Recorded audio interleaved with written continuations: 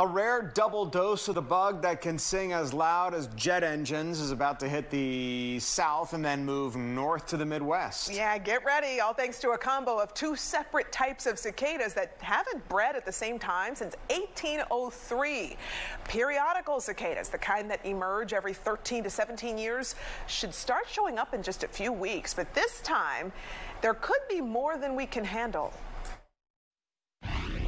I think we get to appreciate, this fragile planet we cohabitat with so many beautiful systems, small but lot in number, and so much we don't know yet.